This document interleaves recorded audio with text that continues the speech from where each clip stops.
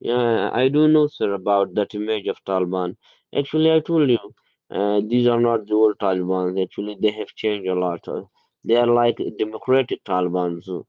They are very good to people. Actually, there is freedom of speech. They are very nice people.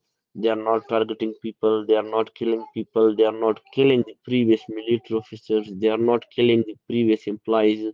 Actually, they are working together with us. Actually, they are calling us. They are spreading messages on the media and telling us, please come and join us and work with us.